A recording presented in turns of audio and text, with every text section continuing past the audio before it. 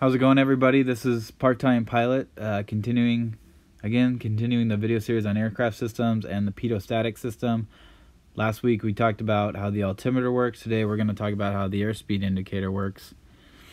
So if you watch my video on the Pitot-Static System, I talked about the difference between pitot source and the static source. Now that difference I talk about right here. So the pitot source is going to get us total pressure. The static source is going to get us static pressure. The difference is this pressure called P of D, which is dynamic pressure. So in my video of the Pitot-Static System, I use the analogy of you're sitting on an aircraft's wing and you're holding a jar into facing forward, and when you're not moving on the aircraft, that jar, if you cap that jar, inside that jar is going to be static air at static pressure. Now, if you're flying and you're sitting on that wing and you hold that jar up, one, it's going to be really hard to hold. But if you were able to, and you were to cap it, that air in there is going to be pitot air, or at total pressure. And the difference of that, because that air is getting rammed in there, there's an extra pressure, that difference is this dynamic pressure. So mathematically, how does this relate to airspeed? Well, Bernoulli's equation tells us that the difference between static and total pressure is equal to dynamic pressure, but the dynamic pressure is equal to 1/2 the velocity squared times the density. Okay, so this allows us to solve for velocity. Velocity equals the square root of 2 times the difference between total pressure, static pressure, over the density, rho. Okay, so how does this work in an airspeed indicator? The airspeed indicator isn't some calculator doing these equations.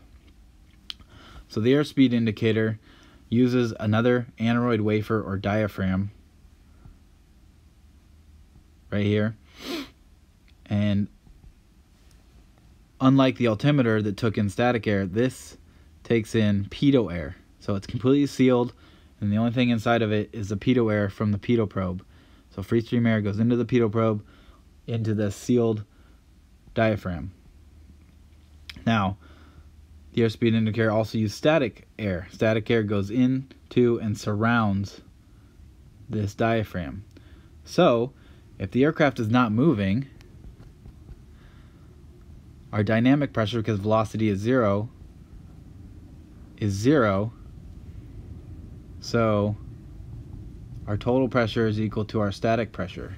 So the pressure inside the diaphragm here equal to the pressure outside. This diaphragm is not going to expand or contract. Now, when you are moving, that dynamic pressure is no longer zero. When it's so dynamic pressure is greater than zero. This means, sorry about that, P of T equals something not zero, P of D. So now P of T, P of T is greater than static pressure because of this dynamic pressure, which is non-zero and greater than zero. Okay, so what happens in the airspeed indicator is the total pressure inside the diaphragm is bigger than the static surrounding it. Okay, higher pressure wants to go to lower pressure, so the pressure inside this wants to get out.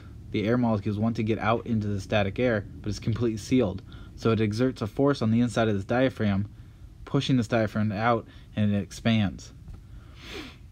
Now when this diaphragm expands, as you increase your dynamic pressure and your velocity, it spins a gear system, which spins the dial on the airspeed indicator, giving you an airspeed reading. So when you speed up, so its velocity goes up, your dynamic pressure goes up, and your wafer expands and your airspeed goes up. When velocity goes down, dynamic pressure goes down, and your wafer is going to contract back, and your airspeed dial is going to go back down. And that is pretty much it. The airspeed indicator doesn't do all the math, it just simplifies it using these wafers and the different to calculate the difference of the static source and the pitot source. Hopefully that made sense to all of you. Please subscribe to my channel. We're going to go over the vertical speed indicator next, and I have a lot more videos planned that will hopefully help you on your journey to become a private pilot. And please subscribe to me on Instagram as well, @part_time_pilot. And I hope everyone has a great day. Thank you.